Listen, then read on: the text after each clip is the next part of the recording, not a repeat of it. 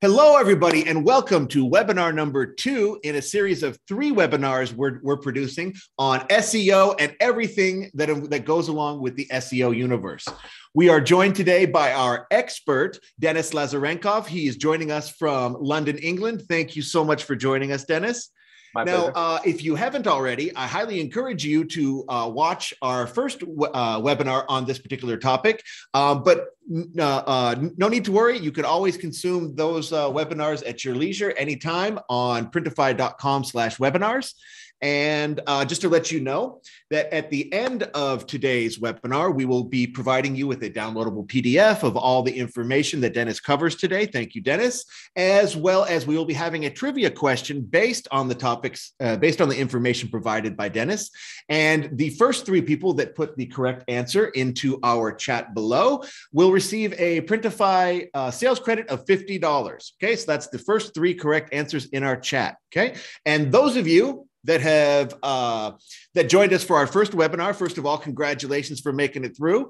And if you watch all 3 of our webinars all the way through, you will be entered into a contest, a random selection where you will be eligible to win $100 of Printify sales credit, as well as a Printify hoodie. And we'll get in contact with the winner so that we get your correct size and all that. So no need to worry. So watch all the way through, get the downloadable PDF at the end, answer the trivia question, win some money, watch all 3 webinars, win even more money and a Printify hoodie. Enough said. Okay. All right. Well, now that that is out of the way, Dennis, thank you again so much for joining us. For those that are just joining our webinar series now, perhaps you could provide just a short introduction on yourself. So, and then we'll dive right into it after that. Okay. Yeah. Hi guys. I'm Dennis Lazarenkov. I'm a CEO at ESA. It's a premium e-commerce agency based here in London, and I'm top 30 and 30 Google Campus alumni. I've won several Martech prizes with my team, and here I will be covering for you e-commerce SEO, and this is the second webinar where we're going to cover on-page and technical optimization. So in our previous webinar, I was covering more data and more research things like how much money you need to invest, how much money you can get, how to analyze your competitors, what are your numbers. Please, if you haven't seen it, please come back and watch it, because it's quite boring. It's about the numbers, but believe me, numbers count, and that will be your golden ticket to $1 million club of business owners. And this is the way. I mean, so over here we're going to cover all the things with on-page and technical optimization, and the plan is to cover 3 main things: so on-page optimization, website structure, and technical optimization specifically for e-commerce businesses.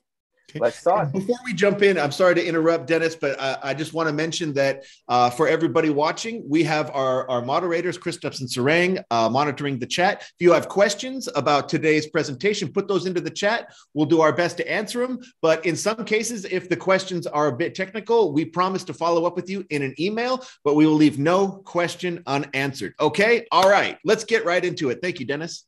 Right. So the first part is on-page optimization, also known as document relevancy. So what is that? So you should understand that search engine job is to understand what users want and help them find it. So for us as a business owners and SEO expert, is the main job to create relevant content that answers their question. This is the quote from Tommy Griffith, one of my teachers. He's SEO at Airbnb and PayPal, and also he's a founder of ClickMine. And I really recommend this kind of course. If you want it, please dive in. What is the document relevancy? Well, actually, this is an on-page optimization itself. So when we're talking about on-page optimization, to do this and that, this is all about the relevancy, how to make your specific page relevant to what our people are searching for. This is it.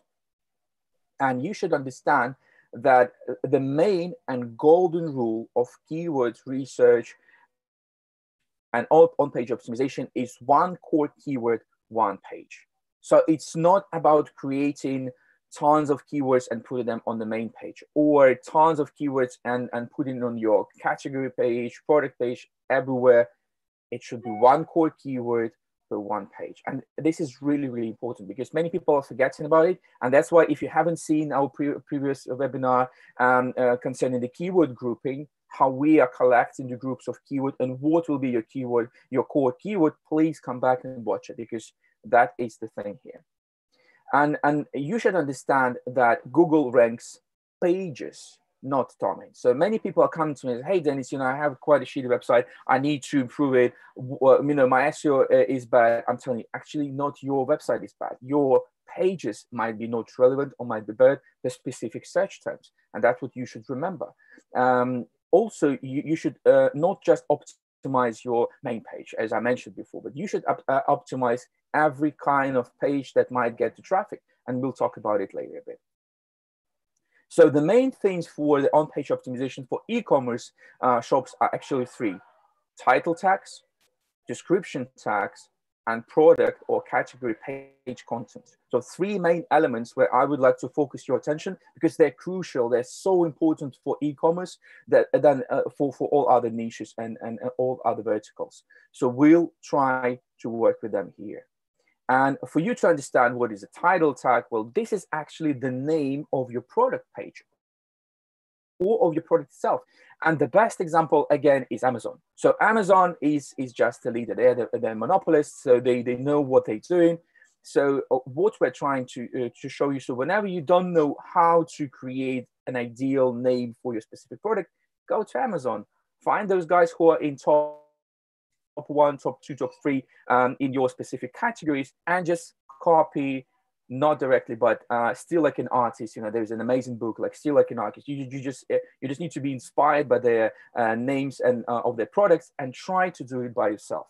The same with your product description. So you just dive in, understand how Amazon pages and, or as they call them, Amazon listings are made, and just steal the best practices for yourself. This is the best advice I can give you. The next thing are description tags and product schema. So what are the description tags? This is how your pages appear on Google search. So as you can see, I'm showing to you. So those blue words, as you can see, are product tags or your names of your products. They're super important. They're super important for your SEO. They're super important for the indexing. And description tags are the things that usually either if you have a WooCommerce, they're like Yoast SEO plugin or some other people are just missing. They're like, oh, why do I need to do them? They're super important for your organic CTR. So that's why try to fill in everything you can. And moreover, there have been such a thing as called schema, which are micro targeting. So it's micro understanding and marking for the Google. What are your products? And actually what you need is just product schema. So they give you several main things. So one is the stars. You see how they look, how fancy they look. The rating with your reviews, how many reviews you have, the price, and either it's in stock or not. I mean, when people see it, most probably they're going to click on it. So try not to forget it and try to make them all. And there is an amazing on-page guide that Brian Dean, my teacher, wrote some time ago. And you just need to follow all the steps. You just open this article, you'll see it in the PDF. And Brian just made it one by one what you need to do specifically and try to implement as many as you can. Right, and here are the hints, are the bonuses, you know, because all people are asking for those hints, how to improve, what to do, like no other people doing. And I'll tell you. So this is the page title, and try to add some commercial words, as we call it. So it's buy, deals, best, free shipping, etc. So it will increase the organic CTR, and people will click on it more often because, you know, many people are saying like, hey, what if I add those kind of clickbait words? Like it might not look so well. Again, let's come back to Amazon. Check how they are doing it. They have the caps lock everywhere. They have all these words everywhere, all the synonyms, all the variants, and it works. You should do pretty the same. And here's an example, the bass cheap noise canceling headphones. You see, it should convert really good. The next hit for your page titles is that you can add words as X off, lowest price, sale, if you really have the sales, because sales are increasing conversion from 15 to 30%. So you can write it down in your page title so people can click it more often. So in this example, slow cookers, 25% off and free shipping on every order. I would click here. I mean, it really works for me, and definitely for many other people. What about meta description? So in a previous example, we had approximately 70 characters. Here we have 320. That means we can use more words, more description, and that you understand when you use them. Here you can get more clicks and more people can see it. And I just prepared those things for you, like get the best price on specific day, or save X% off on your specific product. All of our products are on sale right now. And the example, get the absolute best prices on dog food today, get free shipping on all orders. Click here to see all of our exclusive deals. People are also asking me, either we can use those caps lock words or not. In titles, sometimes Google Ads is banning it.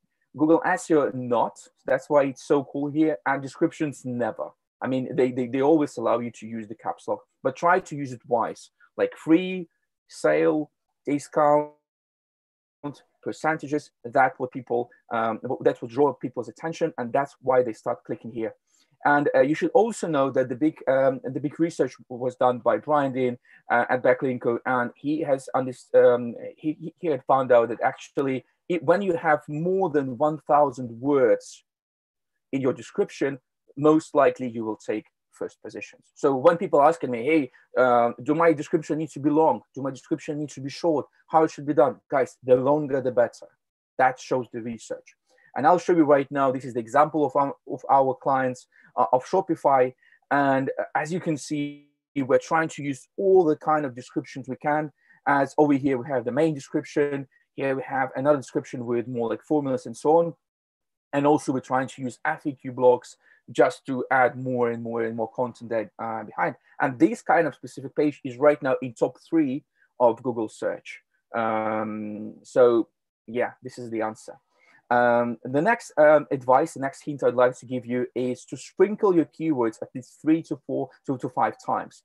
And the great example is you need to put one of your keywords, usually it's your core keyword, in the first 100 words. Again, it's a research from Backlinko. And this is exactly how we are doing in our agency. So as you can see, if we are promoting multi-strain probiotics, we're adding it into the titles, it's H2. Then we're trying to use multi-strain probiotics in first 100 pages, and then in the beginning per each paragraph, and on all the kind of titles and all the kind of descriptions. So try not to do a lot of keywords. It's called keyword stuffing. So I would recommend to use from 7 to 9 if you have a good content. That is the maximum. So I would not recommend to use it too often. So try to use synonyms. Try to use words that will describe it differently. And Google really likes it. The next thing is URLs. So also I'm asked about the length of the tail of the link. So how you should name it, and what I see in most of the cases, people are name it like blue scholar things with this kind of specific size for children, kids, and so on. They're really, really long. And the research from Brian has showed that actually the shorter your URL, the better. So you should write specifically and try not to add some details with colors, sizes, models, and so on in your URL, but leave it there on the pages and just use it as short as possible, because that means you have more possibility to be in top 1, in top 2, top 3, and get more traffic and more sales on these specific products. And just like as an example, as you can see, Backlinko, they are super short with their URLs. And this specific article where I was taking this infographic from is backlinko.com/e-commerce SEO. And that's it. And that's exactly the same practice you can use for your on-page optimization, also by following all the kind of steps that Brian has mentioned before. Okay. This is it. Okay. And my key takeaway from that section is to trust the research that has been done and to even if it sounds counterintuitive, perhaps, or if it sounds like a little bit cheesy or something like that, to do your descriptions or SEO, excuse me, your keywords this in this particular way. But it's super important to trust the research that has been done beforehand, and let the results speak for themselves. So I absolutely love the way you presented that, and I really hope that gets across to our audience at home. Yeah, Martin. So, in analytics and statistics, there is such term as called statistical significance. So the necessary amount of people doing the same trigger or the same pattern. And for you to understand, Brian is working with tens of millions of websites, and he's taking this information usually with SEMrush. And SEMrush actually bought Backlinko like 1 or 2 months ago. Completely. So and also I remember he was partnering with Ahrefs. It is also one of the biggest competitors of SEMrush, and they also have like billions of search examples and websites, and that's where they were analyzing it really a lot. And you can read the whole study there. I mean, you will have all the links below in the PDF and check it by yourself. But that is the trends right now. Excellent. All right. And here's a good opportunity to mention 2 things before we move on. One, don't forget, we got that trivia question coming at the end of today's presentation, along with the downloadable PDF with that trivia question. Win $50 Printify sales credit for the first 3 correct answers. And if you want to get in touch with Dennis and make use of his services to improve your profitability, you can contact Dennis through our Printify Experts program. You can see that link in the chat below. And additionally, with the Printify Experts program, we here at Printify can connect you with all sorts of external resources that can help you regardless of the area in which you need some assistance, because we want to do everything we can to support you and your growth as a merchant. Okay, excellent. All right, that's enough for me. Dennis, let's go into the second section. The second section is website architecture. It's called internal linking, so how you link all your pages, and also it's silo. Well, silo is a magic word for all many SEOs, and I'll tell you why. So the golden rule of internal linking and of all this architecture is called 3 clicks golden rule. So you should understand that your pages should be not further than 3, maximum 4 clicks from your home page.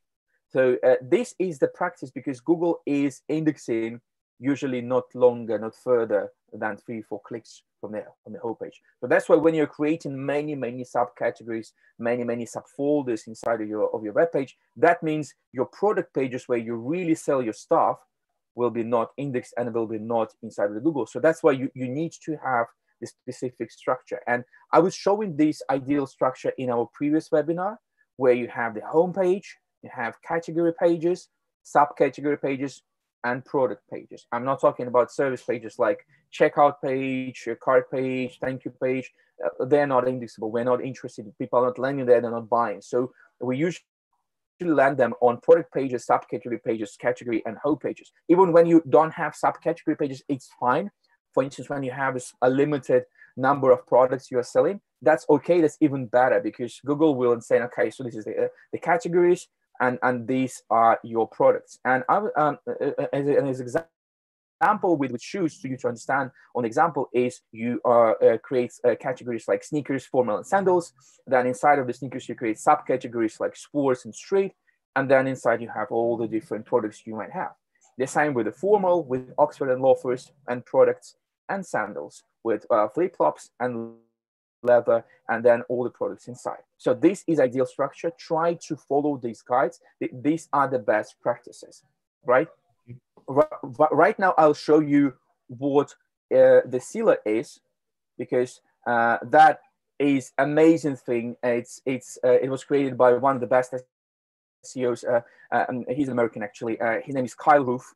He's famous for his experiment with Google, where he used the content lorem ipsum, all this kind of words, and he was putting keywords just in this template text, and Google indexed his pages on top 1, top 2, top 3 keywords, and it was like an experiment, and it was a scandal because Google was saying, hey, I understand it's so nice. I understand all the topics, all the content that is written there. And he actually proved that it's wrong. And for a long time, Google was trying to catch him, was trying to say, hey, and actually this is like you are breaking our algorithm, you are making like a chaos there. And he created his own agency. It's called High Voltage, and he's sharing his best practices. And one of the things he's sharing right now is like, hey, okay, try not to break the Google algorithm. It's not good, but try to use the best practices, and it's called silo structure. So the silo structure, or how Kyle is calling it, reverse content silo structure, is when you have in your supporting articles, for instance, you have a private air charter, a topic cluster, and then you have specific articles like buy a seat on a private jet, best online charter jet booking, how do I buy a private jet flight? So all these kind of articles that you're writing a blog. So you make the link building for these specific articles, and then they link between each other with the anchor link, like, hey, like read our article about best online charter jet booking here. And that is the anchor link, like that you do inside of the copy, inside of the text. And that's the only link. And then you link on the main product page, like, hey, you can book your jet, or you can book your private air jet right here. And this is an anchor link. And this is the only links that make from these articles on this product page and nowhere else. I mean, that because, like before it, I mean, like if you take Tommy Griffith, that I was mentioned before, he's CEO at Airbnb, and they had an opposite thing. They said, hey, link on everyone. I mean, like create this link in neighborhood, like let the Google understand that all is good, that you are friends with everyone, you're a huge thing. And that actually works for Airbnb. But Kyle said, if you actually have a small website or e-commerce shop, because product pages are really hard to promote inside of Google, use this specific structure when you have articles, no other links, just between them and on the product page. And from this product page, just have the link in on the homepage. The best practice is breadcrumbs, like these kind of small things in the e-commerce, when you have main page, categories, and then the products over there, and that's it. No other links, nowhere else. And he says, if you do this reverse content silo, that means you will create and promote the product pages just with internal linking, and no other backlinks are needed. And that's how he's doing in his agency. And people are paying him tens of $1,000s to promote their e-commerce shops. And this just works perfectly. And I left this link in a PDF, Kyle Roop's strategy, so you can read it by yourself and implement it by yourself. And okay. You also have, sorry, yeah, go ahead.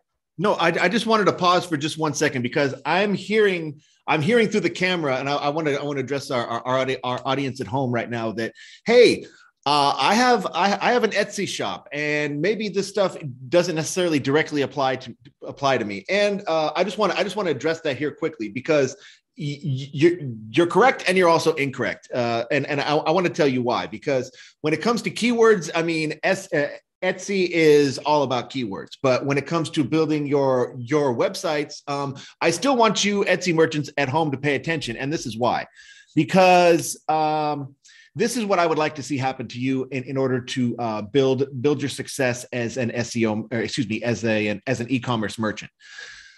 Optimize your Etsy store with using the techniques that Dennis is providing, and also still consume the information when it comes to websites, because one day you're gonna reach the point where your Etsy store is humming, and you want to take your Etsy store and put it on a Shopify, have a standalone store, and then that's where you can apply these sort of tips and tricks and best practices that Dennis is presenting, so that you can optimize your profitability, and once you have that done, you all you need to do is apply that already successful business strategy and open another store and another store and another store. And then so before you know it, you have an entire e-commerce empire at your disposal. So I just at least wanted to address that for our Etsy crowd out there. Okay. So yeah. Still pay attention, make use of everything, and then eventually take your Etsy store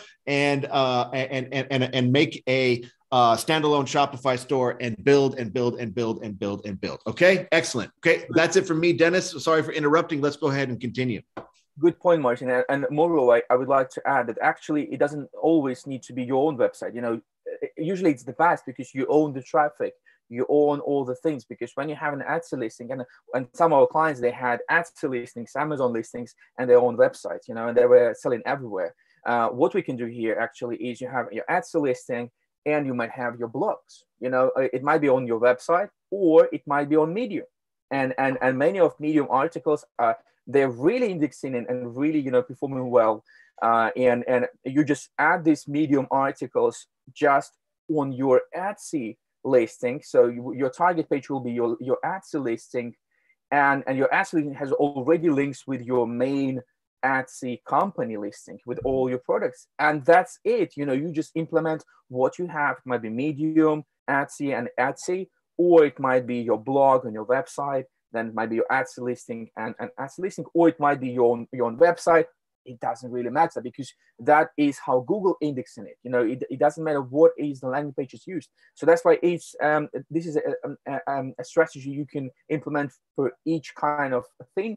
And this is the logic we want to show you, you know, because before it, I was showing more easy to do steps with all the hints, with all the kind of advices. Here is more like internal linking strategies that work for the best. You know, it's more a bit advanced level. So regardless of your sales platform, we got something for you so you can maximize your profitability. Great stuff, Dennis. Great stuff. Let's move on. Exactly. So I also have more advanced stuff, you know, so when you have several target things, but I will not spend so much time here. It's actually the same. You can read it in Color Group Strategy. So if you are having several product pages together and how they can work, so this is the thing, and this is what actually experienced top level SEOs do. Just take your time and read it. The next thing what I would like to cover is technical optimization. So it will be all about Google Search Console, errors, speed, user-friendly, and all this stuff. I'll try to show you exactly what matters for Google, so you can grab all the organic traffic, free traffic for your e-commerce shop. And what is a technical optimization? Actually, it covers several things. First, crawling and indexing, errors and redirects, site speed, mobile friendliness, structured data, and all the international versions of your website. This is it. This is all what is included. And the main thing that I would like you to do is to set up Google Search Console. This is an internal and free to use service by Google, where you just need to follow the link, or you can Google it, Google Search Console, and you need to add your domain over there and just follow the easy way instructions. And then you can see all the kind of traffics, errors, problems. I mean, I don't even want to spend time on it because it's so easy to use. Just do it and connect it to your Google Analytics. And that's it. You know, you will see all your traffic that is going, or if you have any problems, just don't forget to do it. The next thing I would like to mention is mobile-friendly test. Google mentioned that from 2015, they are mobile optimized first search engine. So that's why when you're thinking about your website, you should think about your mobile version first. And if you want to check and know either it's good or not, you just type the mobile-friendly test in Google, and then type your URL of your website, and Google will show you either it's good or not. Either there are problems, either there are mistakes, and you can manage it after it. The best site auditor, so it's like, you know, the analysis of the whole technical stuff. It's called Raven Tools. Like Brian Dean is using it, like I'm using it, like all the good experts are using it. It's free to use. It's amazing. You just need to sign up, and you get these kind of examples of all the kind of things that you need to improve. I'll show it later. I have the screenshots from it, so you just copy them, and just you can send them to your developers, or you can implement it by yourself with all the kind of categories you need to follow. But the best thing actually that we all use, more advanced SEOs, is Screaming Frog. Screaming Frog is a legend. I mean, it's a British company, and they created this SEO spider that allows you to parse all the keywords and find all the different mistakes, errors, 300 mistakes, 400 mistakes, all of them right on the go. So you just launch the spider, it collects all the kind of information, and you get it there. And then you can just get it from the specs and send it to your developers. So coming to Raven Tools. So with Raven Tools, it looks like that. So it shows you all the visibility issues. that might have. So like page errors, redirects that you need to fix, like other pages that are blocked by all this technical stuff, meta issues, content issues, image issues, all of them. You just download it into PDF and you just send it to your developers. That's it. If you're a tech guy, if you know all the stuff, you know how to work with the code, you can implement it by yourself. If you go to the code and start implementing it one by one. If not, if you're not a tech guy, if you know no one, just go to Upwork. It's an amazing freelance platform where you can get all the different freelancers. We are using Upwork for the technical SEO. So we just come in and say, hey, this is the spec doc from Raven I was showing to you. We need to fix all those this and that mistakes. Please estimate your hours. Please estimate how much time you need to spend, and just do it. And that's it. That's it. How you need to manage it, and then all the technical issues will be managed, and you can move to the next section away. Thank you for your attention. Oh, wow. Dennis, again, a whole bunch of information. And I just want to remind everyone out there that this webinar will be consumable on printify.com/webinars. For your rewatch, because you're going to want to go over this again and again and again, because what I like about your presentation today is that there was something for everybody, regardless of where you are in your merchant journey. You're just getting started. Here's some free resources. If you have a little bit of success and those paid resources start to make sense, you have that. So that's what I absolutely love. You can get that information in a downloadable PDF. Again, if you want to make use of Dennis's services, you can get in contact with him through the Printify Experts program. Again, that link will be in the chat for you to take advantage of. And as well, you can find all sorts of resources there for you, regardless of where you are in your merchant journey. We just want to provide you with all the resources you need to be as profitable as possible. Okay.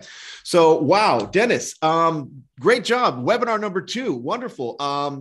Go back, revisit webinar number 1, webinar number 2, and it'll make more sense as it all comes together. But don't forget, we have one more webinar in this series of 3 webinars on SEO, where Dennis Lazarenkov will be sharing more information. That will be next week. Be sure to sign up and join us for that. And if you join us for all 3 webinars, watch them all the way through. Our analytics will tell us who amongst you qualifies, and you'll be eligible for the grand prize of this webinar series, which is a $100 Printify sales credit, as well as a Printify hoodie. So watch them all the way through. You've got one more to go. If you've made it all the way through 2, congratulations. But as I promised before, I promised you a trivia question. And for the first 3 of you that put the correct answer in chat, you will win a $50 Printify sales credit. So without further ado, the trivia question is, what is the golden rule of on-page optimization? Now, Dennis provided us that information earlier on at the beginning of today's webinar. Hope you were paying attention. First 3 correct answers in the chat will win a $50 Printify sales credit. So again, what is the golden rule of on-page optimization? Wow, Dennis, thank you so much for sharing your time with us, for sharing it with our merchants. And again, apply this is applicable to you, whether you have a Shopify store, whether you have an Etsy store, and in the future, once you start replicating your already successful business practices after you've optimized all your steps according to the information that Dennis provided, it's all going to make sense, and you can build your success. Again, I love the information that you provided at the end about the Google Search Console, the mobile-friendly test, the website auditor, all this information, free and paid versions. Absolutely wonderful stuff, Dennis. Well, that is it for this particular for webinar number 2 in this series of 3 on SEO. Join us next week, where Dennis will present the